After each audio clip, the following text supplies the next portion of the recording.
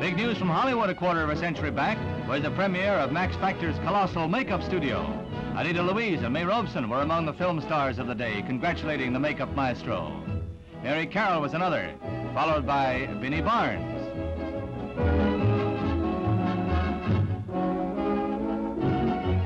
Band leader Ted Lewis. Tom Brown, Paula Stone, Paul Cavanaugh, and Paul Ellis.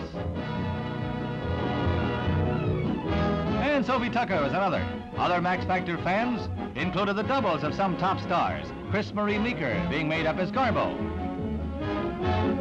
Virginia Randall doubling for Mae West, Pluma Noisom made up for Claudette Colbert. A New York beauty parlor for men opened about the same time with Jimmy Durante as a patron. I know I'm not good looking, but what's my opinion against thousands of others? All right, Mr. Hughes? He looks different. I hope he don't act different. Come on, Jimmy, you're next. Me, who had Hollywood at my feet.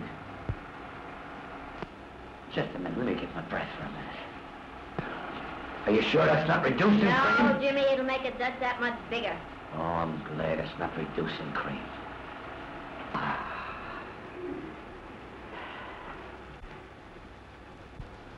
What's happened to Durante?